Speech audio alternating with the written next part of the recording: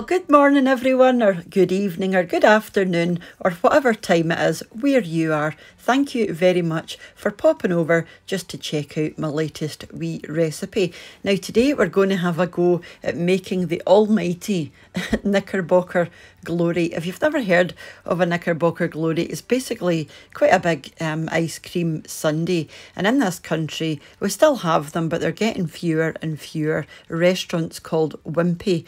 Now I remember when I was a young girl, me and my mother and my dad would go to Wimpy quite often, and sometimes I'd be treated to a Knickerbocker Glory. Not all the time, but sometimes, and I absolutely love them. You know, they're not fancy, there's nothing fancy in this at all.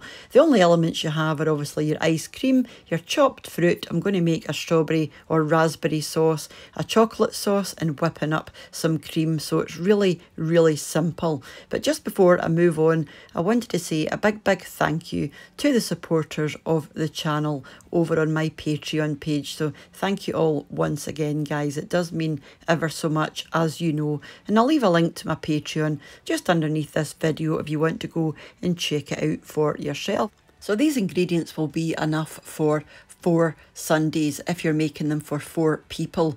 All of the ingredients along with their weights in grams and ounces will be in the show more box just underneath this video. So the first thing I've got there is 3 tablespoons of icing sugar or confectioner's sugar, 110 grams of white sugar, 200 ml of double or heavy cream, 200 grams of chopped fruit. Now I'm just using some chopped grapes and some chopped pineapple and a few cocktail cherries. I've also got some canned raspberries, but I ended up not using them. I've got 200 grams of fresh raspberries, 50 grams of flaked almonds, 2 Cadbury flake bars which I've just halved through the middle, 1 tablespoon of golden syrup, 60 grams of cocoa powder, and obviously you'll need your ice cream. Now it's up to you what flavours you use. I'm going to be using vanilla and strawberry. So this is the syrup that I'm using, and this is the cocoa powder that I'm using. Now this one is quite dark and bitter, so if you don't like it so dark and bitter, you can use whatever one you like. And these are the wee cocktail cherries I'm using. These are maraschino and they've got a lovely strong sweet flavour. And this is my chopped fruit. Like I said, I'm just going to use some pineapple and some grapes and a few of those cocktail cherries. Now if you don't know where to find the cocktail cherries, if you're in your supermarket, you'll get them next to the sweet condiments like the jars of cranberry sauce and things. And 2 flake bars halved in the middle, and this is the ice cream that I'm using. Nothing fancy, just some strawberry and some vanilla. Now I'm going to be making a brittle, but this isn't at all traditional, so you can skip this if you want. So the first thing we're going to do is get a pan on to a low to medium heat, pop in your golden syrup, and then 2 teaspoons of your white sugar. And then a 1/4 teaspoon of salt, and you just want to heat these together until your sugar is melted. Once your sugar is melted, you can add in your flaked almonds. Just give them a gentle mix round in the hot sugar, just to make sure your nuts are all coated in the syrup. And then quickly pop that onto a lined baking tray. You want it quite flat and even. And you want to bake this in the oven for between 5 and 10 minutes until it's starting to colour around the edge. Once it's ready, bring it out the oven and let it cool.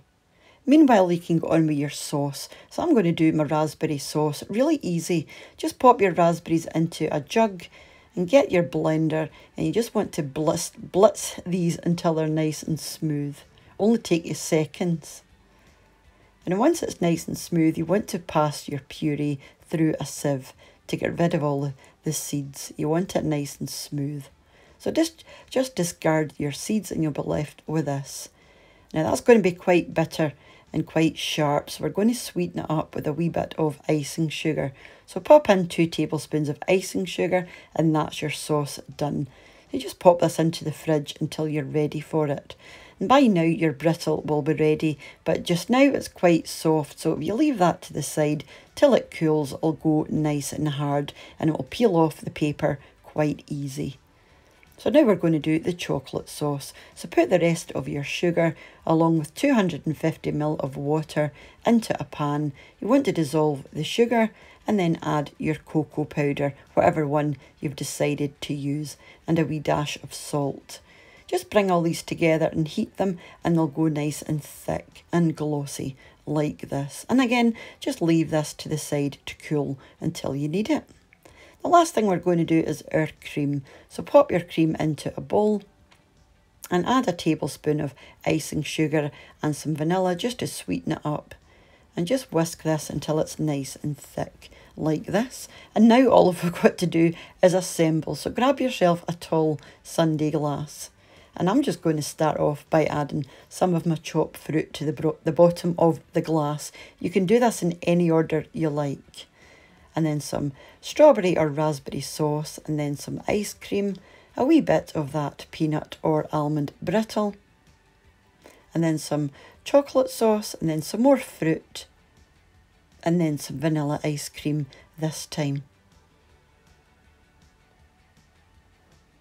And I'm going to pop another wee bit of brittle on, some more fruit, and then the strawberry ice cream. I'm going to finish that with a good scoop of fresh cream on the top. And I'm just going to add a wee bit of the raspberry sauce, a maraschino cherry, and half of that flake. Now, I don't know what happened to the camera here, but I tried to show you a side-on view. Now, look at that. Doesn't that look amazing?